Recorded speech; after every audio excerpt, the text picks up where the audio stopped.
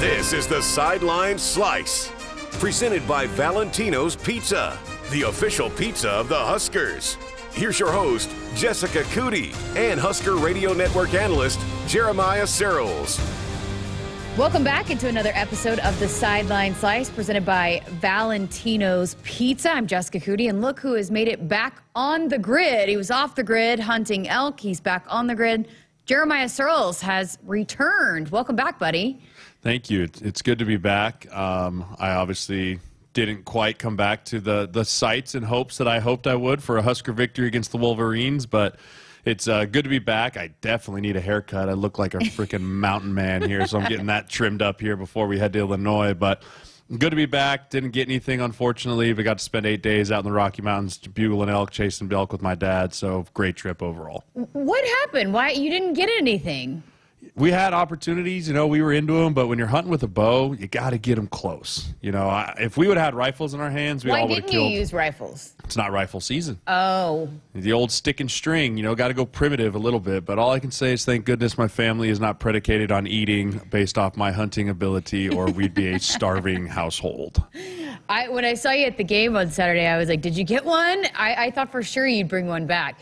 But okay, so here's my question then, and I promise we'll get to Husker football. We don't have to. We don't have to. We don't have to get there. Let's just make this a hunting podcast this week. All right, we can do that. We'll talk positive things. But I'm not a hunter by any means. But so tell me, you're there for 8 days and you don't get anything. How is that enjoyable?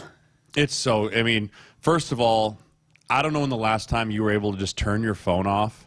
True. For like 4 or 5 days, and not even worry about I can't get a call. Not like, am I missing a call? It's like I physically can't get a text. I can't get a call. I have all my bases covered, and truly unplug. I get to do that once a year, and it is so refreshing. That's a big thing. And then also getting to spend time with my dad. I get to see my dad 3-4 times a year, right? And so getting to spend that time with him. And also, being into the elk, calling the elk, back and forth, bugling, and I was into elk every day. I just didn't get a shot. Yeah. So being able to just be around and hunt and active, and just being back in the mountains that I missed growing up, so getting back where my home state is. And it's the same thing. I can go sit in a duck blind, I can go sit in a deer stand and not see a deer all day, but just being outside in the wilderness and stuff, it just fills my soul. How much longer till the Verman goes on those trips? Probably when he's 10, because it's a lot of hiking. I was hiking probably anywhere from 8 to 10 miles a day, right? Chasing elk, trying to find where they're at, moving around. So, it's a lot of walking. It's a lot of early mornings, 4:45 wake-ups and all that. So he's probably a few years away from going on that trip, but he's definitely going to come duck hunting and deer hunting with me this year. Greg and I were laughing. We were wondering if we were going to get any calls, but you weren't gone during a game, but because a couple times you've called us and hey, what's going on? What's the word? Yeah. 2 years, what was that, 2 years ago when we played Oklahoma? Yeah. I remember I hiked up to, there's a spot if you hike up to about 11,000 feet. I know there's this meadow that I can get cell service, 2 bars in. And so I remember I hiked up there 2 years ago and I called you. I was like, hey, I need the scoop. Who's starting against Oklahoma? Do we have a chance? I've done that before, but because I wasn't missing a game, I knew I'd be okay. You didn't hear any whisper calls from you. No, I listened to the game on Sirius Radio, the Louisiana game. So I got to listen to that game, which sounded like a lot of fun. And then apparently I brought the bad luck back home with me. So, well, okay, let's get into it. Just not ideal. And we've heard the coaches, both Matt Rule, he was pretty fiery in his press conference on Monday. And then even Tony White today said their guys didn't come out with their hair on fire. That's on me. I think that's ultimately, I think, what this staff was most disappointed in, because it's what they've been trying to instill and preach since they got here, and just didn't play their best football, and not saying that if they played their best football it would have been a different outcome, but I think that was the disappointment, is that they didn't come out with their A game and ready to play against the number 2 team in the nation. Yeah, and I agree with that. Regardless if you're outclassed on paper or you look at that team and you go, man, Michigan's just a better football team, that's not an excuse to not come out and give them your best shot. And that was kind of just the disappointing thing for me, was the lack of execution, the lack of just playing reckless, abandoned football, right? You can't line up and go toe-to-toe with Michigan, and I'm not taking anything away from Michigan. That's a great football team. That's a chance to go win it all type of football team if they can stay healthy. And for us to come out and not even really give them a punch, right? So many times you saw it, Northwestern did it to Penn State. I mean, Alabama's been punched by, who was that, Tulane or whoever it was, USF. You know, you got to come out and you got to throw the first punch at a juggernaut like that, right? You got to throw a punch at them and say, not today, you're getting my best fight. And I just didn't see that out of either side of the ball for the Huskers. I was at the game. First of all, it was hotter than could be. Yeah, golly, for end of September, that was horrible. You know, but like that was just disappointing because I know what Rule coaches and I know what Rule preach and Tony Wright preaches and Satterfield, and it doesn't matter. They're nameless, faceless opponents. It's about us. And I just didn't see that from the Huskers, which is disappointing. You know, but Jessica, correct me if I'm wrong, I didn't feel like there was a lot of buzz about this game, like around Huskerville or around the state, and that's part of it too. You know, I can remember being part of big games where like you felt like the state was a powder keg. Right, like you felt like it was just like one drop and the place was going to erupt. And I didn't even feel that in the stadium pregame. You know, so I think there's a lot of factors to it. I mean, it's a decade of not winning those big games, not knowing what that feeling's like, not knowing how to do that as a fan, as a player, and whatnot. But that's still no excuse because at the end of the day, you're a competitor. And if you're a competitor, you want to go toe-to-toe with the best. You want to say, hey, I want my shot at the best to show that I can compete with these dudes. And no one really stepped up to the table, offense, defense, special teams. You know, it was a true butt kicking, right? I mean, it was a true butt kicking. And sometimes you need those as players to kind of be like, man, that's where we want to be, and we're really far off, so I better work harder. So, you know, I think it was Coach White that brought up, you know, they're playing not to lose, and we've heard that from Coach Rule before. But as a player, how do you work through that? I mean, I know that there's a lot of players on this team that are new, but there are a lot of players that have, unfortunately, been on the wrong side of the scoreboard more times than they would have liked during their career as a Husker. And so, you know, to work through that mindset, and, you know, I know probably you're going to say it takes winning, but then it's like the chicken and the egg. You got to win to get there, but you got to work through that mindset to get that win. So how do you work through that? You just got to keep winning. And I know that's not the answer people want to hear, but, you know, losers find a way to lose and winners find a way to win. And when you're on a team that knows how to win, when you get in those pressure situations, those critical situations that we talk about, I talk about a lot on this show, you know, you really start to either rise to the occasion or you fall back on what you're comfortable with, you fall back on your training. And, you know, when you're used to winning, it's really be like, hey, we've been here before. We can handle this. Let's go out and do our thing. But when you're used to losing, you think, man, I got to do something different, right? Like I got to change. I got to play harder. I got to try and push, or I got to try and press and make the big play or do whatever it is. And sometimes you can kind of get yourself out of whack. And when you play on high emotion, you try and rise to the occasion instead of just staying steady, things really can fall apart quickly. And so I think guys playing not to lose doesn't mean that they're out there scared. Right, yeah. I think that's a notion of like, oh, these guys are playing not to lose. They're scared. Playing not to lose just means you're trying to do something different that you're not maybe used to doing. And that's when you see like quarterbacks press the ball and like, I got to make that throw deep, even though it's a double coverage. Or the running back says, man, I got to spark this offense and try and bounce this inside run play to try and create an explosive play. Or on the defensive side, maybe it's, hey, I know if I'm supposed to be in this gap, but I think I can beat this guy on the inside and get a sack and spark us, and all of a sudden it's a crease through your gap for a long run, right? Those are what playing not to lose looks like, is trying to do things too much and play out of the system instead of just trusting the system, trusting what you're supposed to do, and being able just to let the big plays come as they go. And, you know, this game got away from us really quickly, and so I think a lot of guys were pressing, trying to make something happen instead of just staying the course, trusting the system, and letting things play out. It's amazing that you said that, because that's almost exactly what I kept hearing in those position huddles, especially from Terrence Knighton. The defensive line started trying to do too much, and then plays started breaking down, and then that's when it snowballed a couple of drives, because I think it was exactly that. I mean, guys weren't doing their job, and that's what Terrence Knighton was saying. He was, do your job, and not anything more, not anything less, and that's so important. And sometimes can be so hard to remember in that kind of moment when it is getting out of hand in a hurry. Yeah, especially when you're looked at as a leader, as a veteran, right? You're like, I have to be the guy, right? Instead of letting the big play come, you create it on your own. And when you go rogue and you go AWOL, big plays happen, right? Especially when you're playing against a really good front. You know, hats off to Michigan O-line. There's 5 of those dudes that may get drafted. All 5 of those starters may get drafted on the front. You know, I had multiple people. I have a group chat. And one of my buddies is like, why can't Nebraska be like Michigan and just run this simple offense? I was like, well, when you have great talent, you can be very simple. Yeah. Right? When you know you can just line up and play bully ball, like, hey, my guys are stronger and bigger than yours, so you know what we're doing, but good luck stopping it. Yeah. That's what everyone wants to do. Everyone would love to be the simplest offense of all time, right? Hey, we're going to line up, we're going to run dive, and then we're going to run counter, and then we're going to run dive, and then we're going to play action and throw it over your head. There isn't an offensive coordinator in the country that wouldn't say, hey, yeah, sign me up for that if that means we're going to win a lot of games. But when you're outclassed talent-wise, and I don't think anyone who will dispute that Michigan was the more talented team, you have to try and scheme some things open, or scheme some big runs and scheme things with motions and trying to get guys out of gaps and moving and slanting. And when you have that kind of offense and that kind of defense, all 11 guys have to execute that job perfectly or else it breaks down very quickly. And we saw that happen on offense and defense this week against Michigan.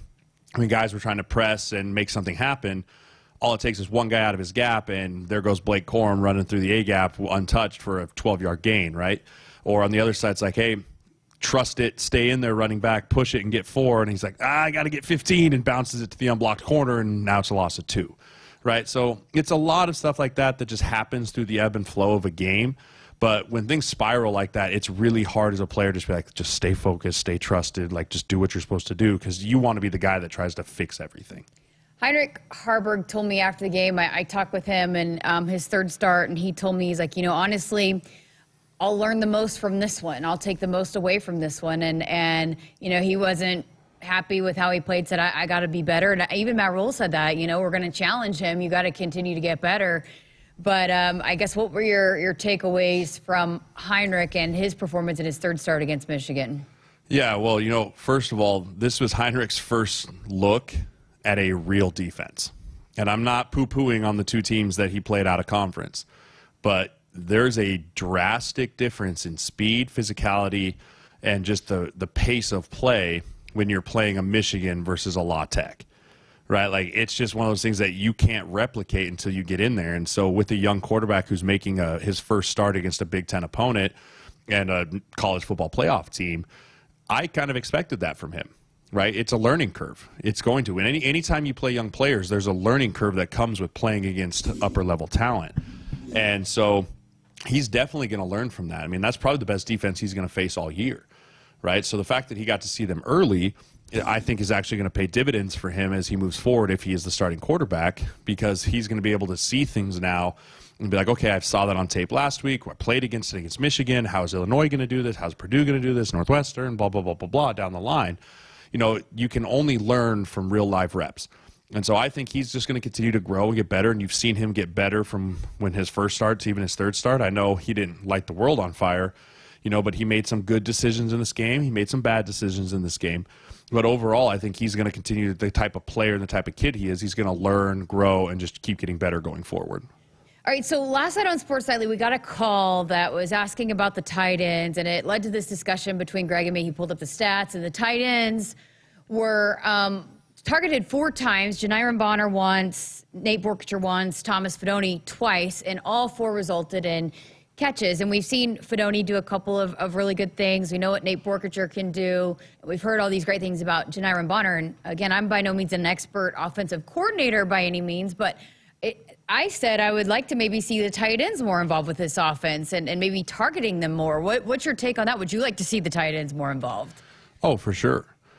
Tight ends are a great safety blanket for quarterbacks, right? When things break down and you got pressure in your face and things are going around, you want to look for your biggest body with the widest catch radius, and usually that's the tight end, right? So getting them involved, and I also think Fidone and Borkacher specifically are really good with yards after the catch. So getting them balls quickly when they're matched up against a nickel or a safety and allowing them to either run that guy over, stiff arm Fidone, and those guys can make those guys miss and then get another 6-7 yards out of them before the cavalry arrives, I think it's going to be a big thing here too. Those guys are doing a good job in the running game. I think they're doing a good job blocking for what they can do. No one did a very good job blocking against Michigan. But I think that getting those guys more involved in the RPO, the quick passing game, is definitely going to help with the confidence of whoever quarterback is. Family traditions mean great food, with treasured Italian family recipes passed down for generations. Valentino's has become Nebraska's classic Italian tradition for 65 years. let's talk Illinois. You've watched them on film too. What's been your takeaways from what you've seen out of Illinois? They had a tough one last week too. So if you're talking about confidence-wise, well, Nebraska had a tough one last week. So did Illinois. Yeah, they're as much a dumpster fire as anyone right now. I think I sent you the clip. Their quarterback play is not very good. They had a wide open touchdown and he overthrew him by like 30 yards. But they've had to reshuffle their offensive line. They've had to move guys around. They're struggling on offense as much as we are to find an identity. They lost Chase Brown to getting drafted by the Bengals last year. So they lost their quarterback Tommy DeVito. So they lost some key pieces on that offense, and then you lose your D coordinator, and he takes 4 staff members with him over to Purdue. So they're ailing right now too, and both teams are licking their wounds a little bit from last week. And so I think Illinois is going to come out and try and play bully ball again. That's what Brett Bielema's DNA is, going all the way back to Wisconsin and when he was at Arkansas and all those things. So I think he's going to try and come out and really try and establish an identity in the run game with what he wants to be and how he wants to run the football with his offense. And, as far as defensive goes, they've got 2 really solid interior defensive linemen that are NFL caliber, but on the back end is where they're susceptible to some big plays, and Purdue took advantage of that last week. So it's going to be an interesting matchup. I think both teams are trying to get back on the right track.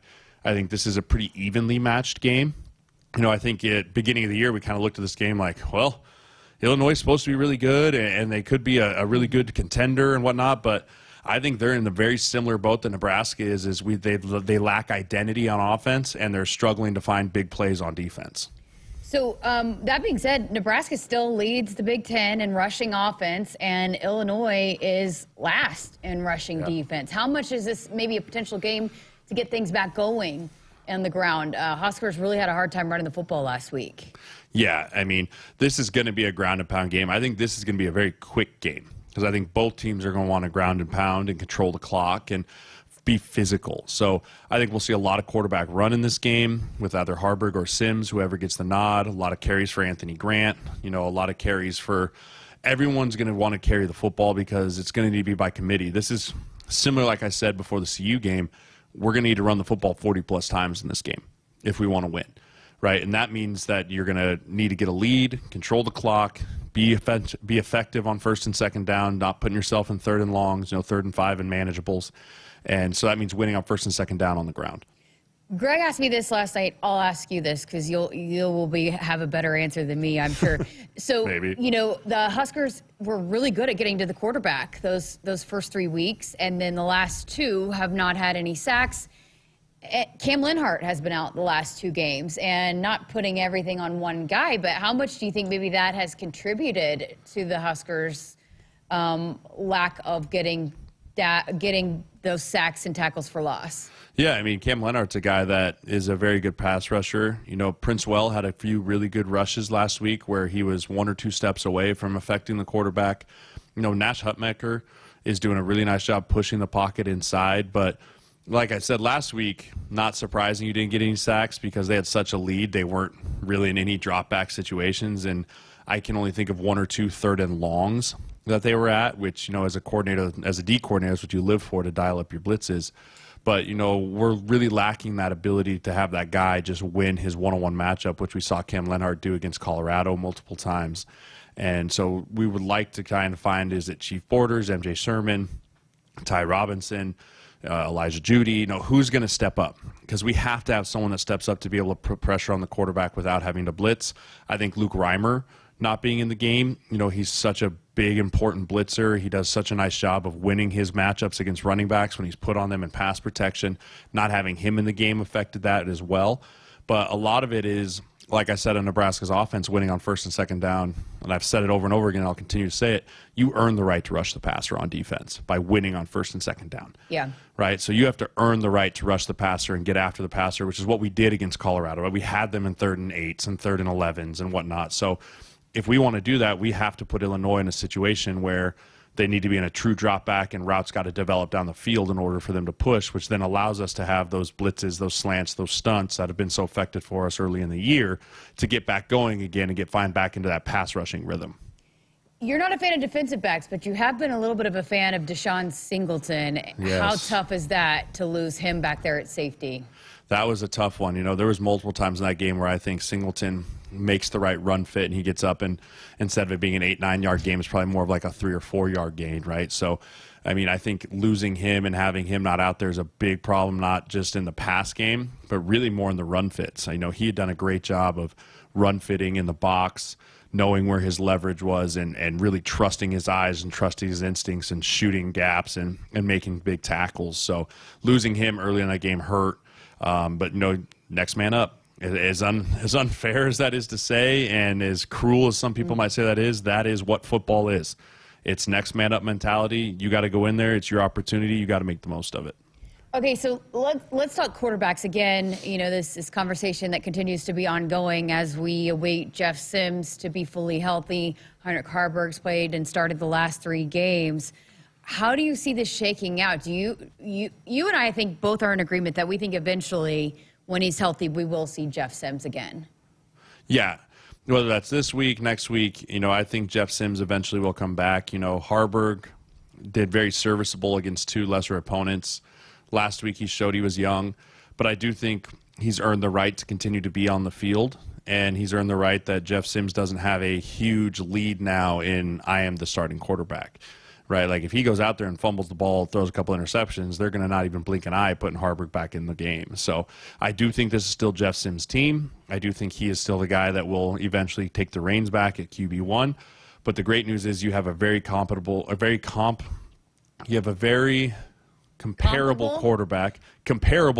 to Jeff Sims in Haarberg, and the fact that the offense doesn't have to change regardless of which one of those 2 quarterbacks come into the game. Okay, so, I mean, and this is the million-dollar question, and I think if we knew the answer to this, it'd be fixed. But in your, you know, outside perspective, what can this offense do to get going? They've just kind of sputtered at times, and while we've seen them wear teams down the 2 weeks that they got wins, they just really have struggled. And I know you talk about identity, but how do you fix that? How do you get some things going and get some consistency? You start fast. You know, I think so much of that is an early in the game, you need to come out and start fast, and you need to dictate the control of the game. You know, the killer for any team is if you get the ball first, or even your first possession, and if you go 3 and out, or you have a negative play early in the game, like it really doesn't give the OC confidence to continue running the football.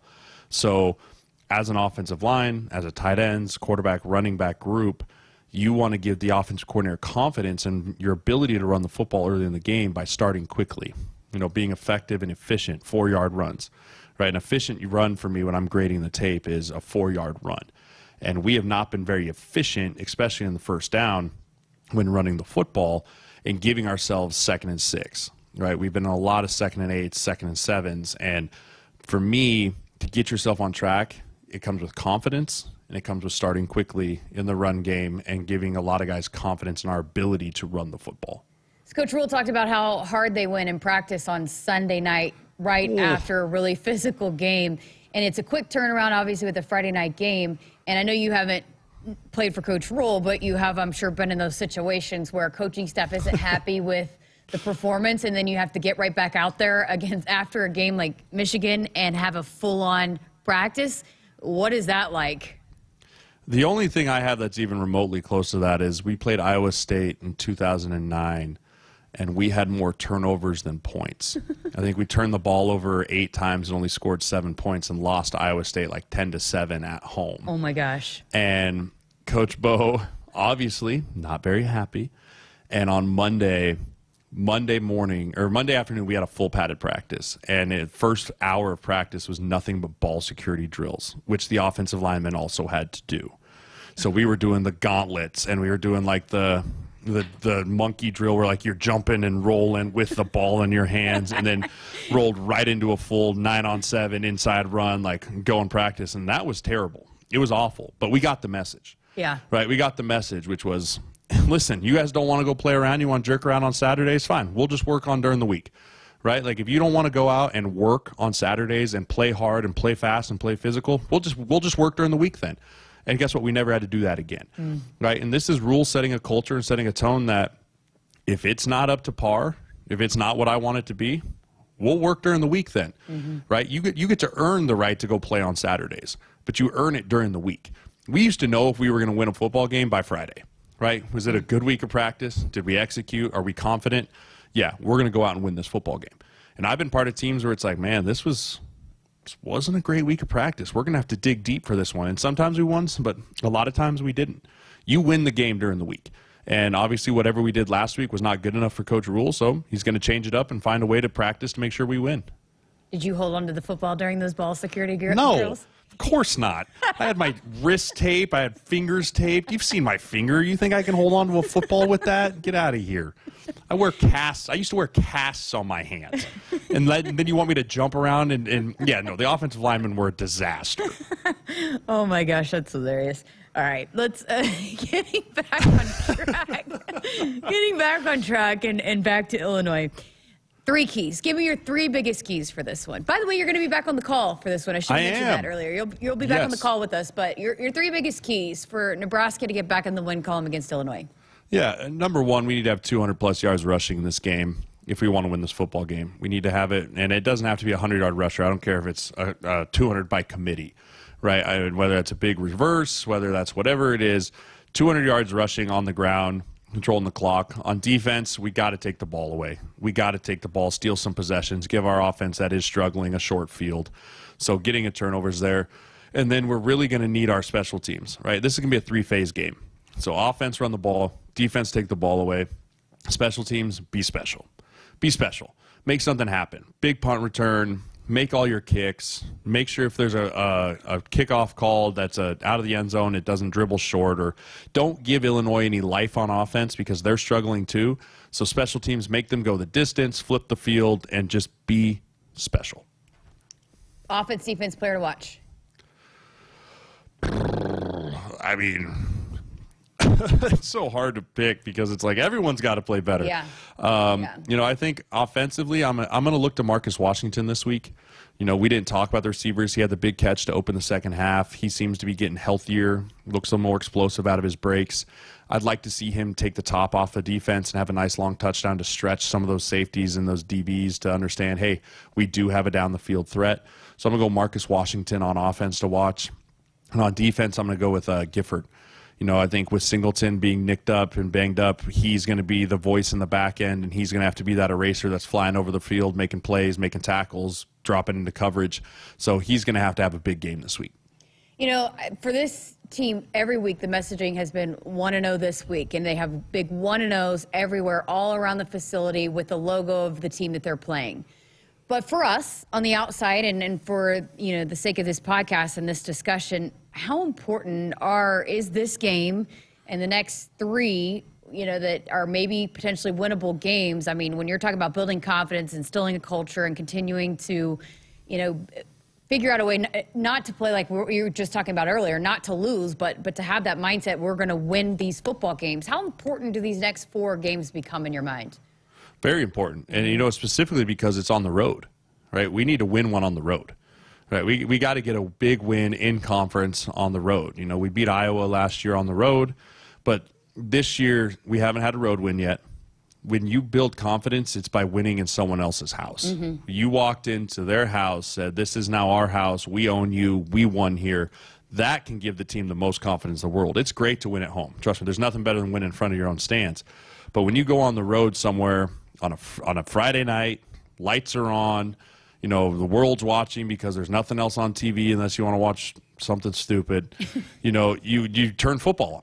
And so a lot of eyes, a lot of question marks on both sides of the team here, and you want to come out of there going, we did it right, we prepared the right way, we beat a team on the road that's beat up on us the last couple of years, get some confidence for the long weekend heading back home. I love it. Well, how excited are you to be back on the call with us? Oh, I can't wait. You know, I had a ton of fun in CU in the first half, so I'd like to call a full game, you know, have some fun there with Greg and Ben and you guys on the call. So excited to be back in Champaign. You know, that was my first call on the radio for the Sideline in 2021, so excited to be back in Champaign. It's going to be a little bit better booth than CU too, which helps because CU was an absolute poop hole. So excited to be back in a real football stability booth. And we don't have to get on the bus at 4:45 in the morning. Yes, I won't start my pregame show when it's dark. So that's very, very, very nice. All right, well, we're looking forward to it. You're gonna And it's Greg's birthday on Thursday. Yes, so we'll get to go out and do a little celebratory toast to old Greggy Sharp, the voice of the Huskers. And you're going to be on Sports Nightly with us that night, too. So all kinds of fun things happening over the next few days. So appreciate it. Glad you're back. Sad you didn't get an elk, but we're excited to have you back on the call with us this weekend. Absolutely. Looking forward to it. Go Big Red.